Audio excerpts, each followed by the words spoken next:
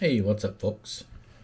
Ernicus here with Wicked Awesome Gifts, and first and foremost, I'm getting better. I'm not as sick today, and I have a shave and a haircut, so I don't look like such a wildebeest.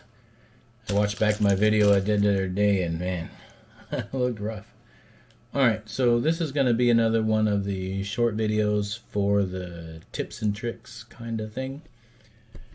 Let's see if we don't get too much light behind us. I've been seeing a lot of posts with people, especially with anodized aluminum, coming out kind of gray and dingy or yellow. Same applies to some of the leatherette. Not as sharp or as good as it could be. The colored leatherette from JDS, like the black silver or the rustic gold.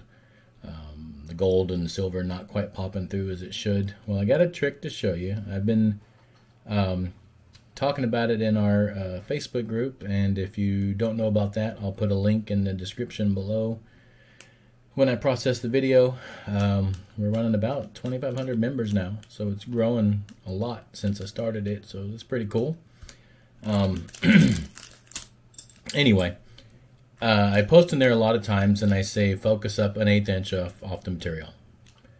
To me, in my head, that makes sense, right? Because I do it all the time. But I got to remember, for some people who don't do it all the time, it may not make sense. So I want to demonstrate that a little bit today. It sounds very self-explanatory, I know, but you know, everybody learns differently. So, but here's an example of these little keychains, right? This is one I did a couple months ago. I don't know if the light's gonna cooperate with us, but as we can see, that one is a little dingy, right? If it's even focusing, I don't know, I can't tell. And here's another one that I did. These were throwaways, but I kept them for I don't even know why I kept them, but they're not terrible, but they're a little dingy, a little bit yellow, maybe not. Man, I did this a minute ago and it looked great. I don't know if it's coming out. But anyway, they're not as bright as they could be. And these two were of a batch of, I think on the jig I did like 15 at a time.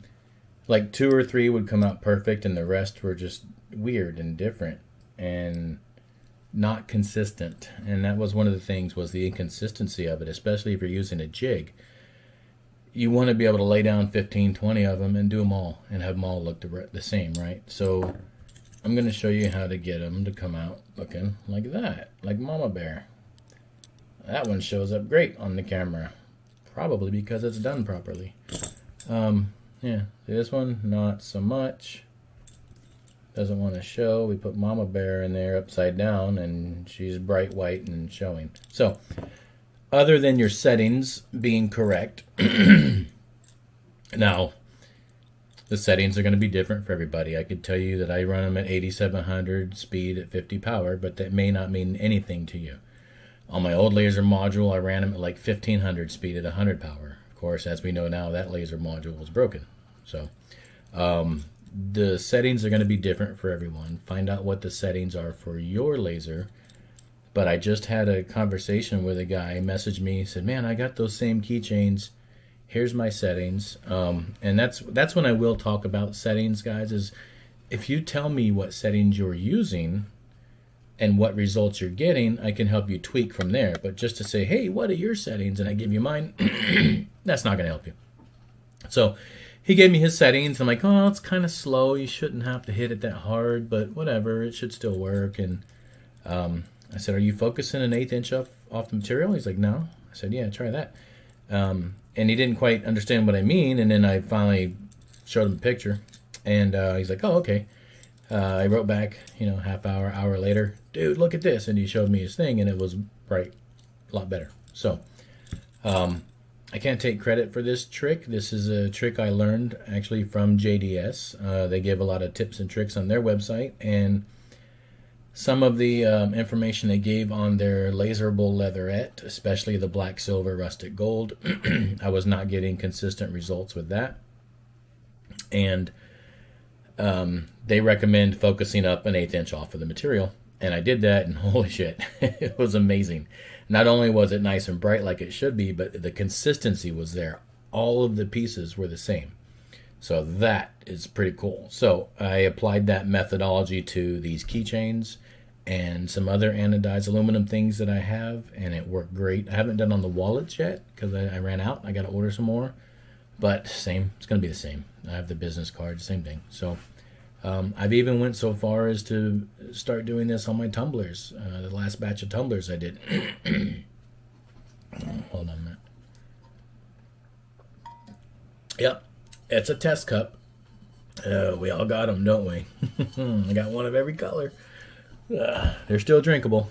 So, yeah, I do it on my tumblers now too. And it's amazing because even the tumblers, the variance of material in the tumblers, I don't have... All right, so it looks flat, right? And you get your needle coming down, pretend that's your focus deal. You think it's flat. But believe it or not, some of these are dented. Weird, huh? Some of them are just a little bit uneven. Some of them, you might think you have it level, but you really don't. A lot of different things. So doing the focus trick is going to help with that. I don't know if you guys know this, but you can pull your laser focus way out and it's still going to engrave well. It's still going to be sharp. And on some wood projects, it's actually going to come out a little bit darker. That's an old trick to do for making your engraving a little bit darker. Take it out of focus a little bit. But when we hear the word out of focus, it doesn't mean blurry. All right. If you still need your finite lines, yeah, go ahead and drop it back down. When I cut, I still focus normally when I do cutting. But anyway, I'm on a tangent. So sometimes the material is not level, is not...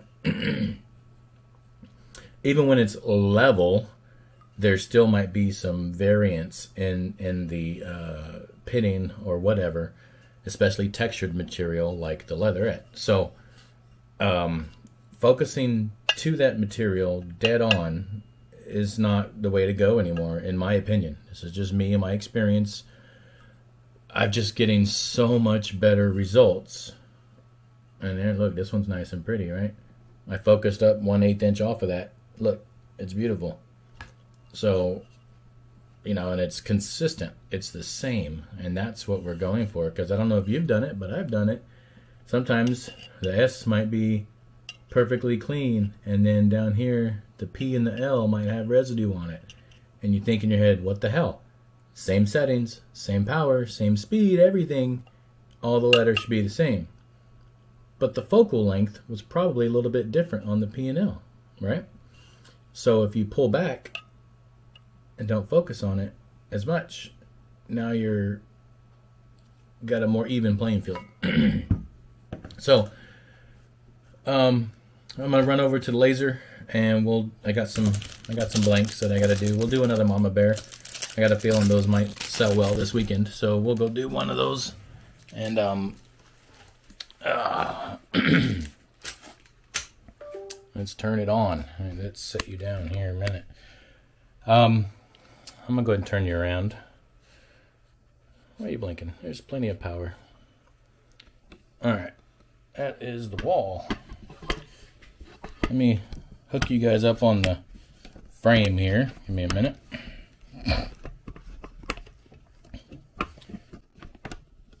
Come on, little claw grips. Work with me. All right, now let's move the old camera thing down. All right. You'll notice I don't have my jig on there. My laser's actually broken again right now. It broke the other day. The limit switch broke off on it. So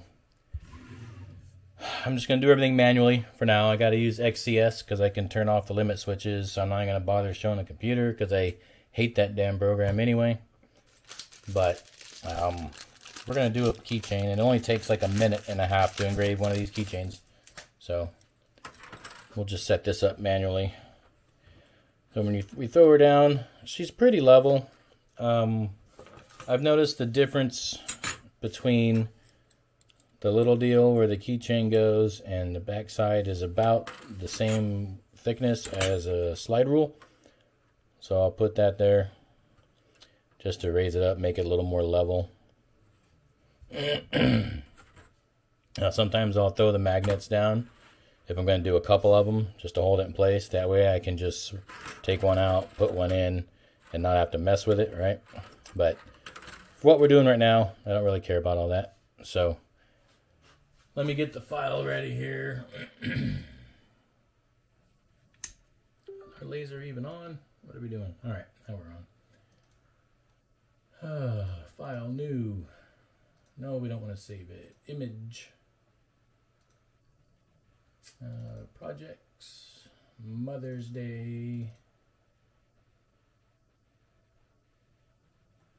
Son of a bitch. I don't have that picture there. Alright, I'm going to pause the video for a minute so you're not sitting here just staring at the thing. Be right back. Okay. Hi. We're back. When you gather up a lot of files over time, sometimes it's not quick to find them. So apparently I did not put that file back where I thought I did. So there you go. Alright. Is that in the right spot? I can't see. Let me zoom in on this thing.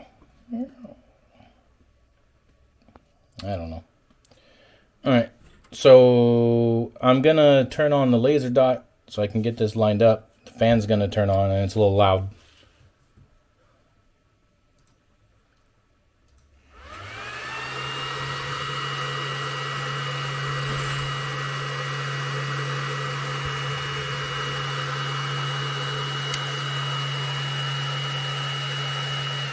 Actually, I'm a dumbass. Before I even want to start lining it up, let's do the focus thing. So, I don't know. Can you guys see? Need light? I use this as a little piece of 1/8 inch wood that I scrapped, that I cut out from one of my jigs. So I save this. It's perfect for what I'm doing now.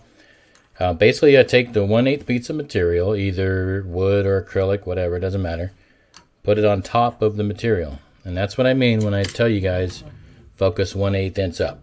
So we put the little lever down, bring her down, and it doesn't fit. Stupid. Hold on, let me take... I did something last night that I needed to raise the platform, so I've got blocks under the legs. So now it won't fit. Every time I want to just do a nice little quick video, it turns out to be a long video and not quick at all.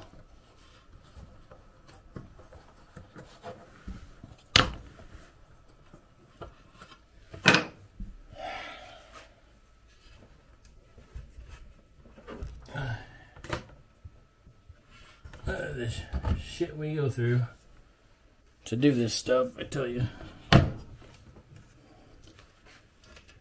Alright, so now we're back to normal level. Let me get all this extra wood out of the way. Those are my little raising blocks for when I have to raise the machine up. Alright, so anyway, there's our key tag. Here's our little piece of wood, 1/8 inch up. We flick the little lever down, drop focus down on it, so that the needle touches the wood. Shit, throw the camera around, because why not? Bring it back up, and there we go. So now we're focused not on the material, but 1/8 inch up off the material. So now let's go ahead and fix this stupid camera. Really? Why today? Just fucking hold still. Jesus.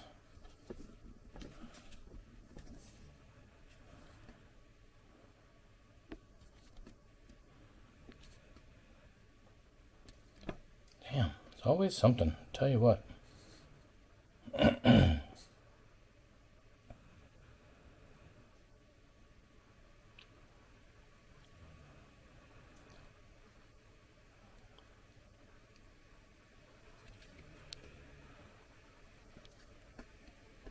Alright, that's about as straight as I'm going to get this today. So, now that we got our focus height, let me go ahead and square it up real quick. It's going to get noisy.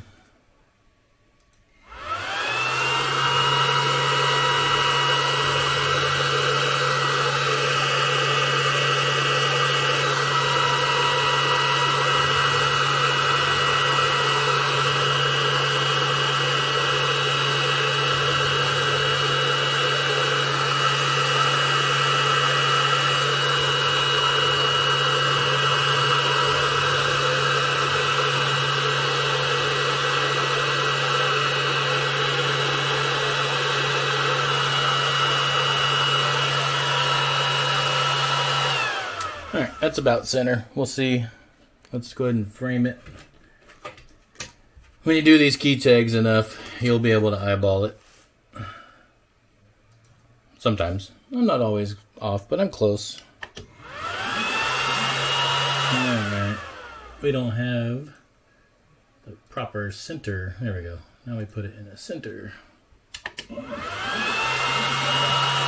A little bit high. So we come down a little bit. A bit more. Now this is not normally how I do things. I'm just doing this to do a quick engraving, and also because my damn thing broke. So we are using XCS and I can't use my jig, blah blah blah. Alright, there we go. That's good enough for government work. We'll see how this comes out.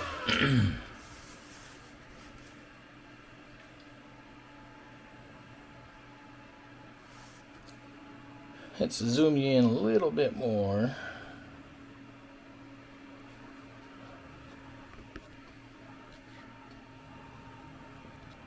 There we go. And the damn thing falls over. Ugh. Good times.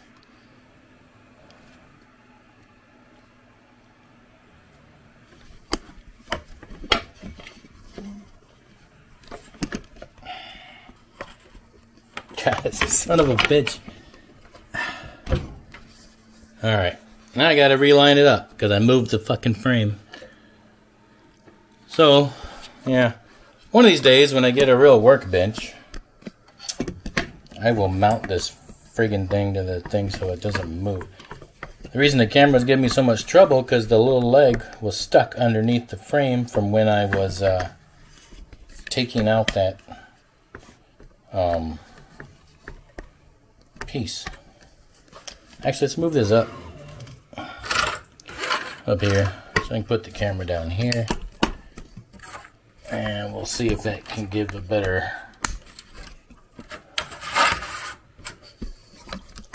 picture of the process, maybe.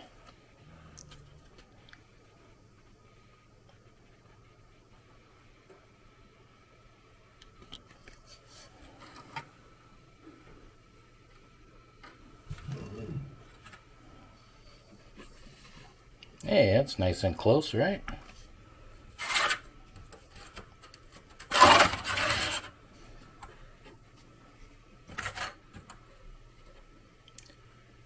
There we go. We'll see how that works. Now let me redo it.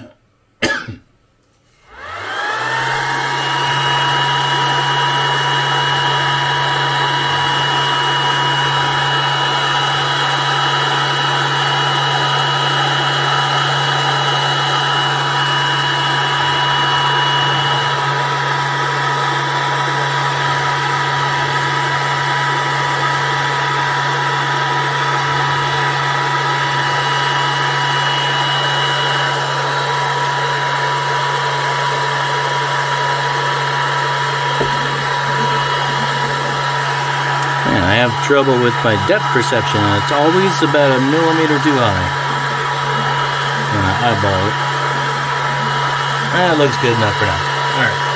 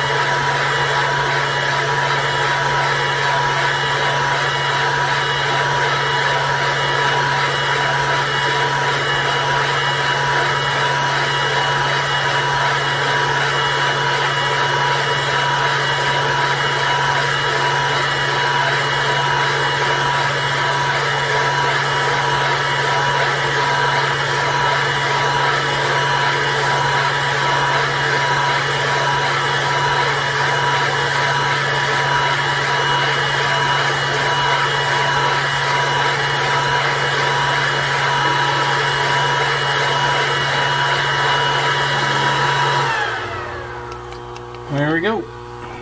Easy peasy. Let's take a look at her.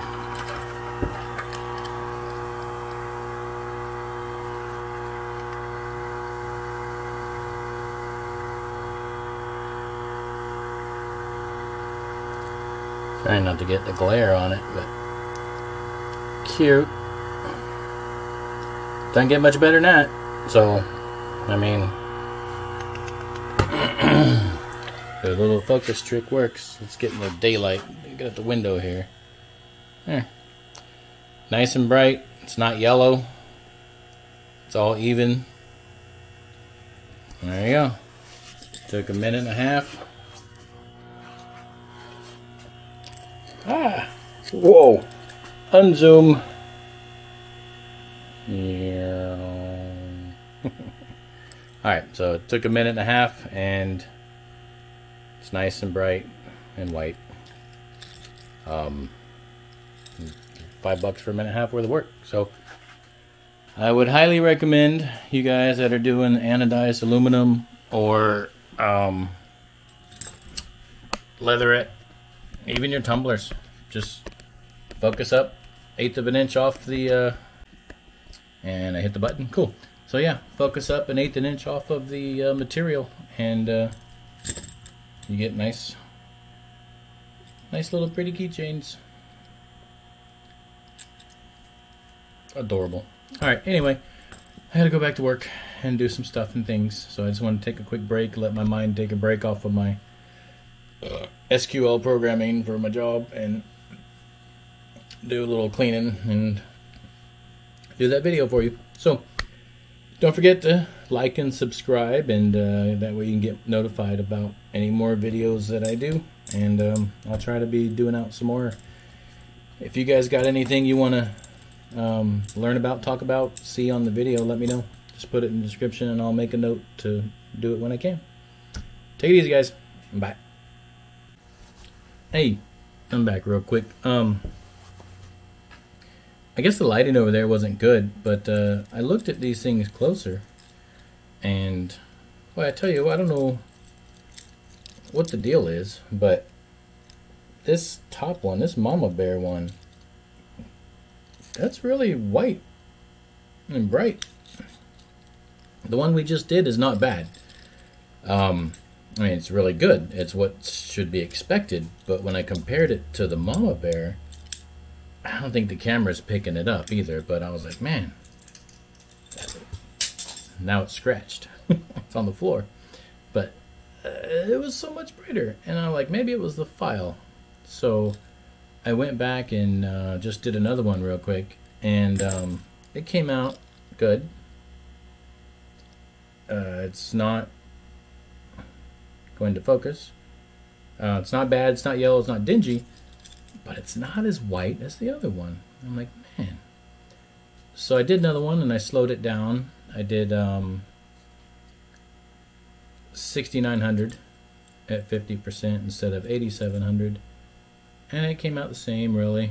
The only difference between the two, other than time, because I did it 3 days ago, is I used Lightburn on the other one, and this one I'm doing with XCS. So when I get my limit switch back operational and I go back to using Lightburn, I'm definitely going to do this again with the file that I had saved from the other one, and I'm going to see if I get that same bright white. And I'll update you guys in the comments and let you know, because as of now I just did 3. They're good, they're passable, they're sellable, they're nice, but they're not as white as that first mama bear tag. So I'm curious if that was a fluke, if I just got an exceptionally good piece of metal that day, I don't know, or if this is a difference between Lightburn and XCS, I don't know. So stay tuned to the comments and I will update you probably next week when I get the laser fixed and get Lightburn running again. So just wanted to add that in there. So take it easy. Later.